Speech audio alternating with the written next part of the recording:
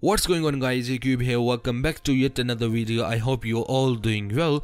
In this video we're gonna learn how we can create an amazing typewriter text effect right inside of Adobe Premiere Pro. It's a quite bit easy to create that. Everything is done inside of Adobe Premiere Pro without using any plugin or any preset. So without further any ado, let's jump into the video and let's see how we can do that in Adobe Premiere Pro.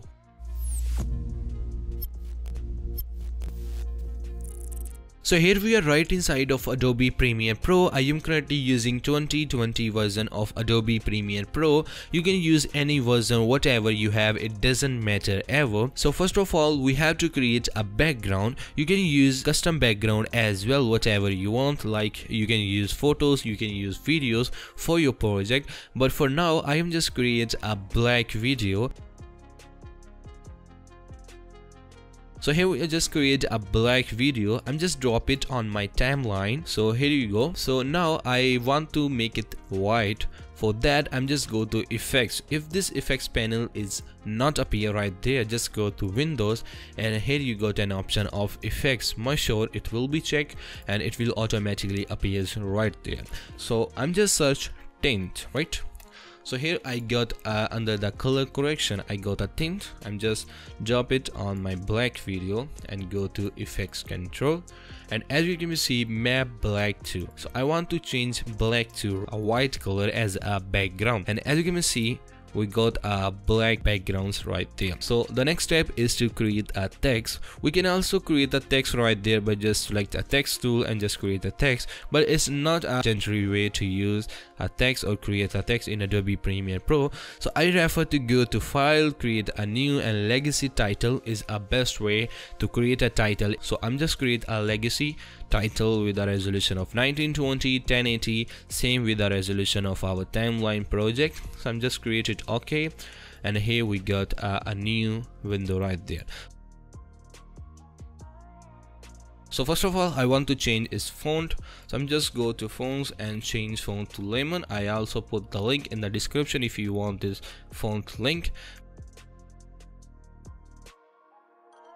And here you go, our text is ready. Just close a new window. So as you can see, our text is appears in our project panel. Just drop this on our timeline, and as you can see, a beautiful text is added in our screen. So now I just go to effects, search linear wipe, and here you go, you go to a transition, linear wipe transition, drop it on our title and go to effects control. Here we go to some properties of linear wipe. As you can see, if I move forward, there is nothing happening right there, but if I increase the transform completion, you can see the text is going on, right?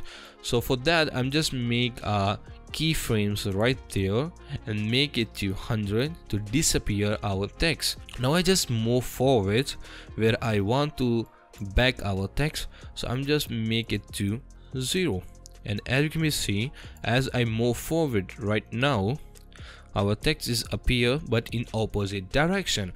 So I have to change that direction to make it realistic. So for that, I'm just go to wipe angle and change it to 270, because 90 and 270 is opposite angles. And now let's see. So after this, we need a black bar that is blinking with our text and move forward when our text is moving forward and move back when our text is moving back. For that, I just go to project and drop our black video that we already created on our timeline. Now working on our black video, right? So for that, I'm just uncheck this uniform scale to make it a black bar. I just change the scale width to 0.3 is a perfect size. I'm just change the height of our bar is respective to our text. So I'm just move forward, and now let's take a look what is the perfect size of our blinking bar. So here you go, is a perfect size. Now I resize this. So here you can see blinking bar is right there. So we have to match our blinking bar with our text. How we can do that is a quite bit difficult, but not a lot. It's taking us some time, but after some time the final result will be appreciated. You have to do some little bit hard work on this to match your blinking bar with your text, but after our results it will be a good to watch, right?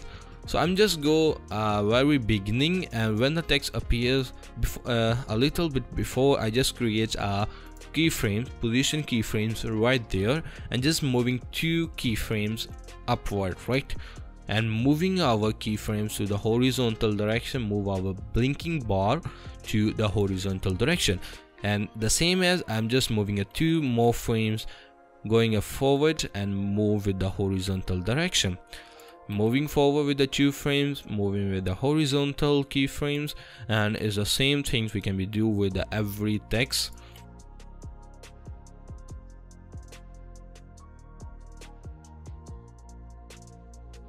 So here everything is done. I put a keyframes with respect to our text. As I told you, move 2 frames, move forward, and moving with a horizontal keyframes as well, so it will be matched with your text. Now take a look our keyframes.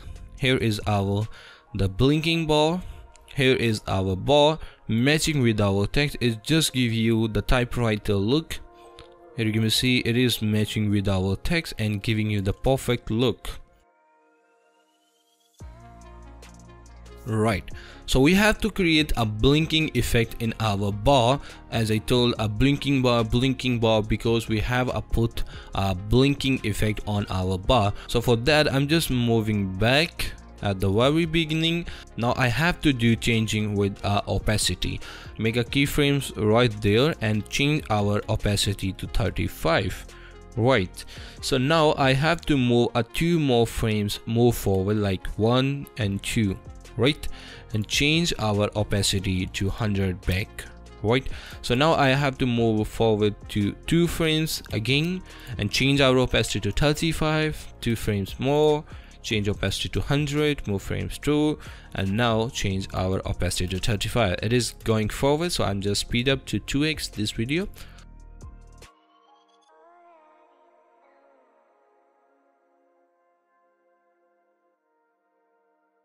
So here you go, we're just adding a blinking effect at the end of our text. Here you go, here you can see that. So we just copy these our keyframes and put it at the very end as well to make it more realistic. So here you can see our bar is blinking at the end of the text. It's looking a more realistic look. So here is the in point of a typewriter effect. You can also put the out effect, like the text is moving back and screen is going on. You can also put that with the same way.